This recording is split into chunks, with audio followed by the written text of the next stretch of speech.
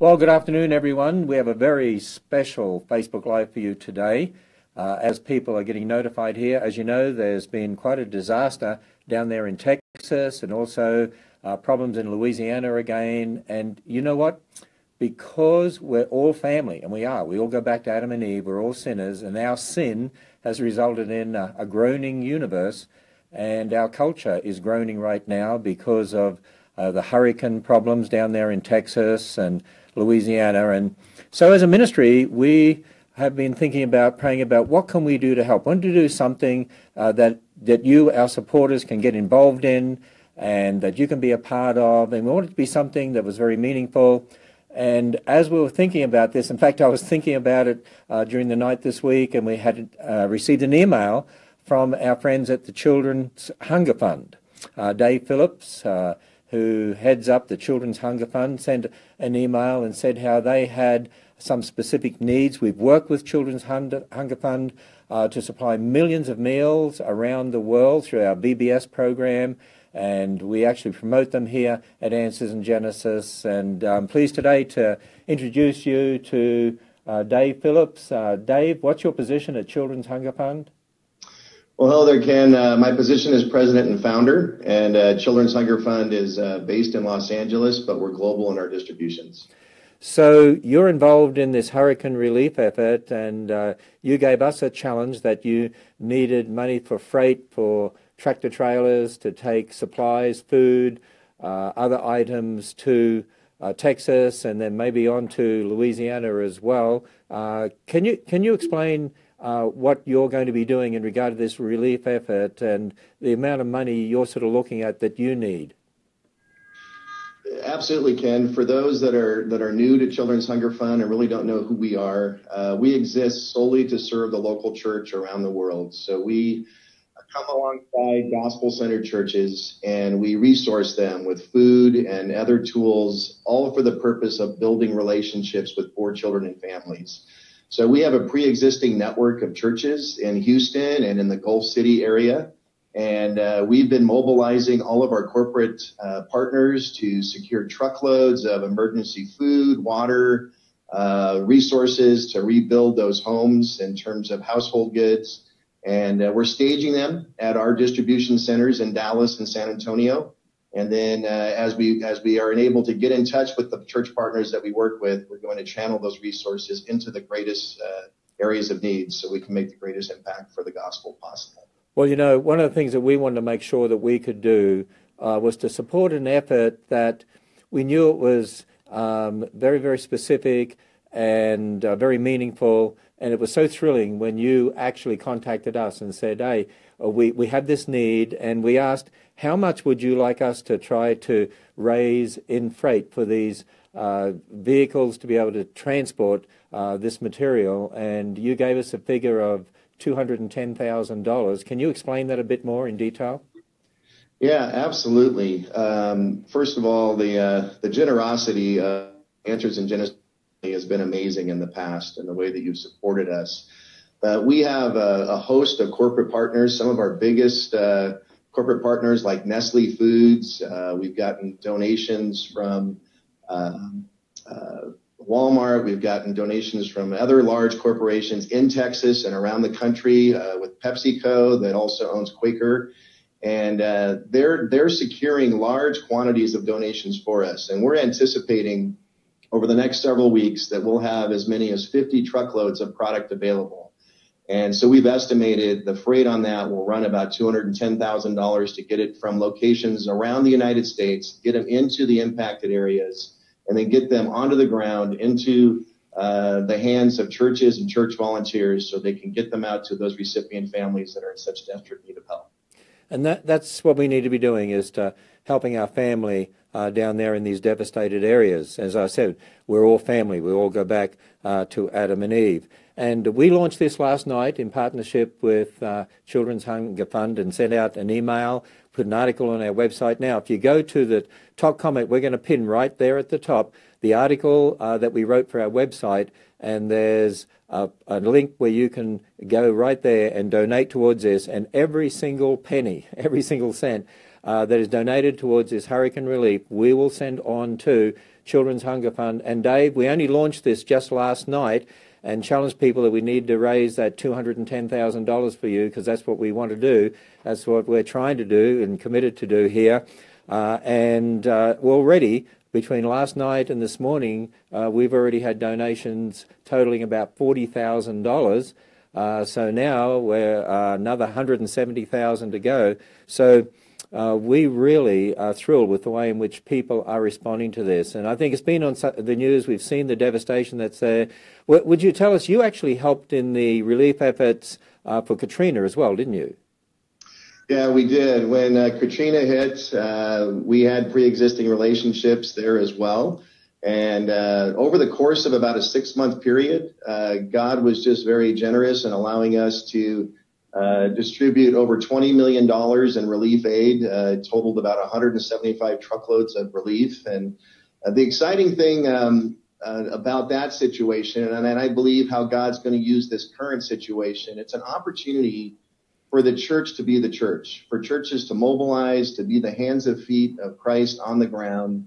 And what we have found is that as a result of these crises is that oftentimes churches that really weren't engaged in their community prior to the crisis tend to stay engaged after the crisis is over. And that's what we hope will happen. It's all about relational ministry. We want to see churches engaging their community for the purpose of evangelism and discipleship, so that these communities can be transformed for the gospel. I know that's the heart that you share, Ken, and that's the heart of Answers in Genesis as well. And that's why we really wanted to partner with someone of a like mind in this. You know, someone who, like us, wants to work with the local church and develop those relationships. And as you said, the church being the church. And that's what we wanted to see, and that's why we're thrilled to be able to partner with Children's Hunger Fund. And we just didn't want to raise funds and sort of send it to some nebulous place. We wanted it to be something that was very meaningful. And so I think this is just a great partnership. We've had this partnership now for many years.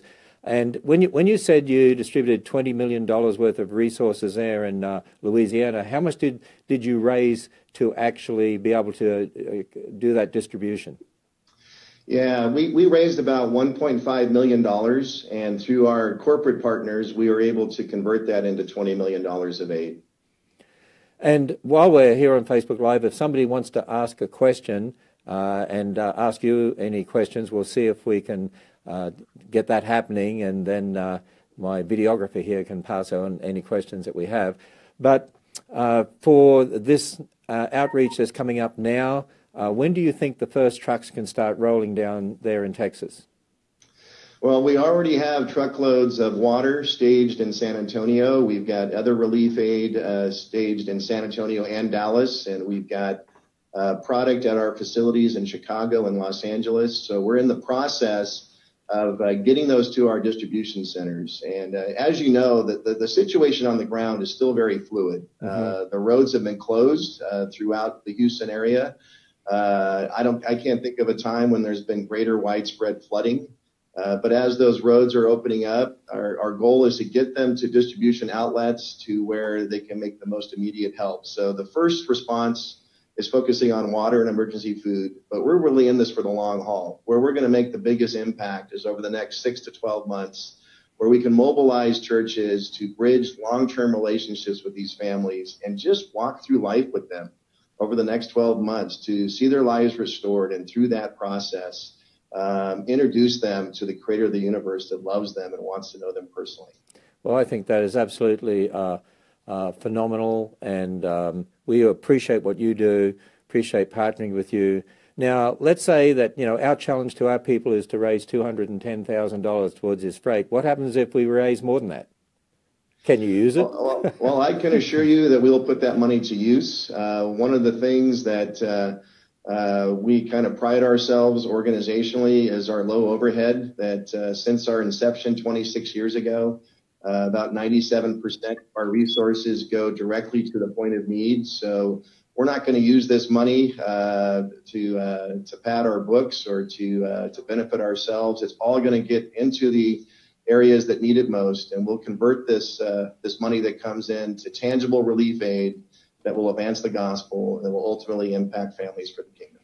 Hey, I just actually logged on to my own Facebook. I'm watching myself right now. on Facebook Live, but I want to see some of the questions that are here. What percentage of donations is used for administrative costs? That's a question people always ask. Yeah, I think I just answered that. Our administrative cost is between 2 and 3% each year, and we will honor that this year as well. 2 to 3%. That's very low. So basically, 98%, 97% or 98% of what people give is going straight to those people in need. That's correct. So someone asked, are you taking only monetary donations, or can we send clothing, emergency supplies, etc.? You broke up there. I only heard the monetary part. Are we taking monetary donations? Yes. And are you taking other donations as well, like for supplies, clothing? Yeah, I think where we could use the most help would be if individuals have relationships with corporate partners that want to secure truckload donations. Those are the most cost-effective ways for us to help. Mm-hmm. It's a little more challenging if churches do clothing drives or things like that. They're harder to distribute, they're harder to palletize, and they're harder to use on the ground. But the other way that we could use help from your supporters is if they're in the Dallas, San Antonio, Chicago, or Los Angeles areas, they could go to our website and they could volunteer and help assemble food packs and other resources that will go directly to the impacted areas. That's a great idea. Could you just say that again? I think it'd be good for people to hear that again. And I know that there are people from various places that are on my Facebook Live right now, and we'll pin a link to Children's Hunger Fund as well. We'll have that in the comments. But if they live in an area where you have a facility, explain how they can help again.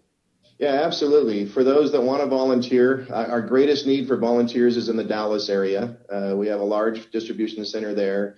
Secondarily in San Antonio, Texas. But if you're in the Chicago area or in the greater Los Angeles area, you could go to our website and go to our volunteer page and find out the volunteer opportunities. And we'd love to have you come in, volunteer some service hours, and you can help us pack food packs and other supplies that will go into the hurricane impacted areas. And that website address is simply children'shungerfund.org. Now, Dave, you raised $1.5 million, I think you said, to be used in Louisiana, and that was to distribute millions of dollars worth of goods, $20 million worth or so. Do you envisage what's happened here is going to actually require even more distribution than what you saw from Katrina? Yeah, I absolutely. The answer to that would be yes. I think our ability to help with this crisis will be multiplied over what we did in Katrina. We're much more better positioned organizationally. We have 2 distributions in place in Texas with staff and resources and trucking and equipment. When Katrina hit, we had nothing in Texas in terms of staffing or facilities. So we're much better positioned now. And I don't think that's by accident. I think that's by God's design to come in and to make the greatest impact with the resources that God brings into our care. And we want to be the best stewards of those resources. Again, just to let our supporters know that we are partnering with Children's Hunger Fund to distribute needy resources to people in the devastated areas because of the hurricane. And if you look at the comments and go to the top, you'll see there where we have pinned a link to the article that we wrote on our website and a link to where you can click on there and donate. And if you just put in the comment section for hurricane relief, Hurricane Harvey relief, every single cent that's donated through Answers in Genesis for that relief goes to Children's Hunger Fund. And as we said, only about 2 to 3% are used for administrative costs for the year for Children's Hunger Fund. So the majority of that, 97, 98% of that, is actually used for distributing these resources to needy people. And you work through the local church, develops relationships. So there's obviously we're doing what God tells us to do as His people in His Word, and to also help people not just physically, but in developing relationships spiritually as well. Yeah, absolutely. Ken, you guys are so generous. We're so thankful for you, for the AIG family, and for all of your supporters that just are so willing to come alongside us and help in this time of need. And we've been working with you for a number of years with our VBS program. It's one of the top in the world. It's in the top third in the world. We've been helping raise funds for millions of meals for needy children around the world too, haven't we? Yeah, that's correct. We launched that program with you, I think, about 4 years ago. And for us, through our food pack program, where we give churches boxes of food that are delivered directly to the homes of families across America and around the world, you've allowed us to expand our programs and multiply it to where now we have networks of churches in 150 cities across the U.S. and 60 networks of churches in 25 developing countries, where the gospel's going out, where relationships are being built, where churches are being strengthened and communities are being transformed through the partnership that we have with Answers in Genesis. Well, Dave, we so appreciate that partnership. And again, we'll have the link direct to Children's Hunger Fund right there on my Facebook Live, on the comments there. You'll be able to see the link there, and right pinned at the top are links to where you can go and donate through the Answers in Genesis page. And as I said, I know as of this morning, we'd already raised, and we only launched this last night, we'd already raised $40,000, and we're challenging people that we want to raise the $210,000 that you said you need immediately for freight to be able to get those resources. And you've already got, what, millions of dollars worth of resources that have been donated, water and food, and millions of dollars that have been donated already. That's correct. And those truckload donations continue to come in. I know we're just getting started. We haven't even scratched the surface on what the needs are. And this isn't a short-term problem. This is going to be a long-term issue of recovery and rebuilding and restoration. And we're committed to the churches on the ground and to the families that are impacted for the long haul. And I just want people to know, too, as a ministry at Answers in Genesis and the Creation Museum and the Ark Encounter, we will also be donating as a ministry to that fund as well. And we're challenging all of our supporters. In fact, I just challenged all our staff. I sent an email to, we have quite a number of staff, about 900 staff or so, and I challenged all of them to give to this fund as well. And I know our staff are doing that. And so we so appreciate you and appreciate Children's Hunger Fund. We need to let you get back to doing what you're doing so you can get all this organized. And thanks, Dave. It's great to partner with you. I think it's great for our supporters to actually meet you live on Facebook here. I know a lot of people will be watching this once it's archived on my Facebook page as well. And we pray God's continued blessing on you as you reach out to help people with their physical needs and also their spiritual needs. And you're doing great work. And we love to partner with people like you who stand where we stand on the authority of God's Word. Thank you, Ken, for your love and support, and just pray for us, pray for wisdom, pray for the churches that are on the ground. They've got a challenge that is unimaginable, and just pray that through this process that many will come to a saving knowledge of our Lord and Savior, Jesus Christ.